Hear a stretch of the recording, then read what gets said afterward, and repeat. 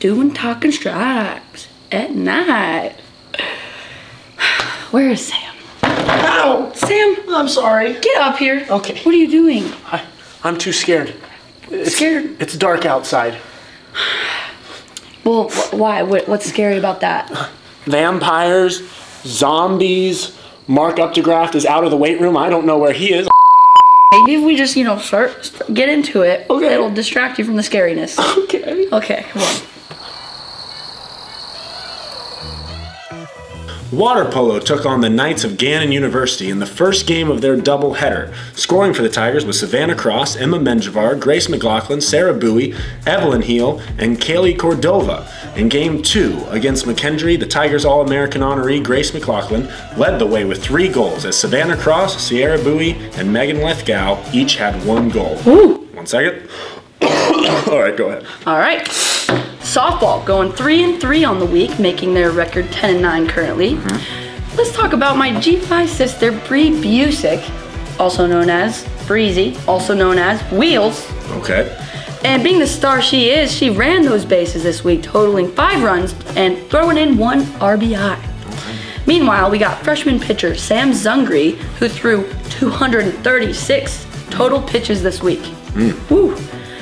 Also, as we were recording this, we just returned from the Tiger softball sweep of the Anderson Ravens with a 5-4 win in Game 1 and a 5-0 shutout in Game 2. Shout out Elise Freeland for hitting a 3 RBI double to win the game in Game 1.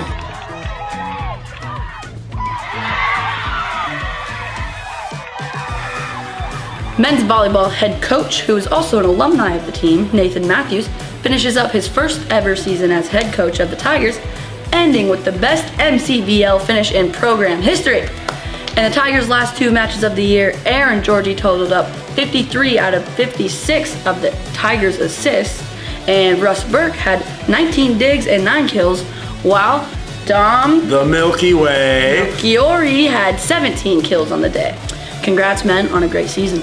Men's lacrosse took on the battling Bishops. Tigers were able to get points on the board in each quarter with Ben Holland and Nathan Brown leading the way with 2 goals each. And Zach Busby, Noah Mackin, Mitchell Steinker, and Connor Matthews all with 1 goal each. Women's lacrosse splitting the week, going 1-1, highlighting the win over Earlham College. The ladies had a lot of success with 7 different Tigers able to get on the scoring action, which includes Katie Watts, Grace Kennedy, and Tavia Horn, all with 1 goal each. And then the howling and growling Maya Wolf with 2 goals. Hannah Fader and Grace Heyman also with 2 goals each. And last but certainly not least, the mean, lean scoring machine, Jessica Flick, with 4 goals in this Tigers victory. Women's golf returning to action this week with Ellen Frame posting a 36-hole score of 170, which placed her in 3rd.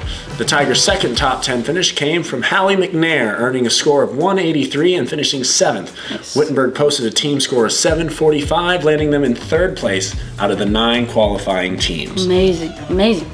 Men's tennis came out swinging with Jake Stockhausen and Mark Trinka each winning their singles matches, as well as doubles partners Braden Kopp and John DeVito, and Joe Patton and Jake Stockhausen again able to win their doubles matches. Moving on to the other half of the team, the women's team. Double partners Sydney Coslaw and PJ Myers landing a win in the doubles matches. And then again, Sydney Coslaw winning her singles match for the Tigers, as well as senior Ashley Isaac. Nice.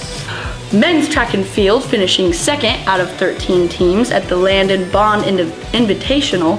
The Tigers were able to bring home 3 first place finishes from Devin Ramsey, Connor Kolka, and Garen Batchinski. In the 800-meter run, seniors Ryan Zimmerman and Ramsey were able to claim 1st and 2nd place. Sam Callanan was also able to snag a 2nd place finish in the pole vault, clearing a 3.95 meters. Now let's move over to the other tide. Women's track and field finished 3rd out of the 11 teams, with Taylor Weiss taking the win in the triple jump, jumping 9.58 meters. Claiming 2nd in the pole vault was Reese Newmeyer, clearing 2.65 meters. And for the running events, we had Corinne Tukovic coming in third in the 1500-meter run. Senior Maxine Wishman also took third in the 400-meter dash. And closing it out was Reese Newmeyer finishing in third in the 100-meter hurdles. Woo. Men's golf, the number 5 Tigers captured their first win of the season at the Hershey Cup from Hershey, Pennsylvania. I love chocolate. I love chocolate too. Anyway, Matt Mattioli took the top spot amongst the field with a 36-hole score of 140, carding rounds of 69 and 71. Nick Pigeon and Josh Wright added top 10 finishes for the Tigers with a tie for 8th, each posting rounds of 75 and 72. Attaboy. Now let's move on to baseball. The Tigers went 4-1 on the week with wins over Earlham College.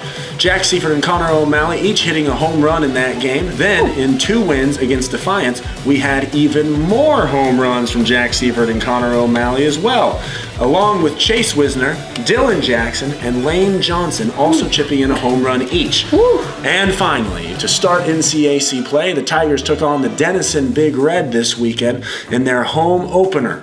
While the Denison Big Red were able to claim victory in Game 1, the Tigers were actually able to come from behind in the final inning with an amazing Ian Ash walk-off home run in a pinch hitter situation. And I think the best way to describe it is by hearing it yourself. Compiled for both teams. Ash is going to hit that. A deep left. Going over to left field. That ball's going to the wall. Yes! Let's go! Here in Springfield, Ohio, Ian Ash having an incredible day, an incredible week, I assume.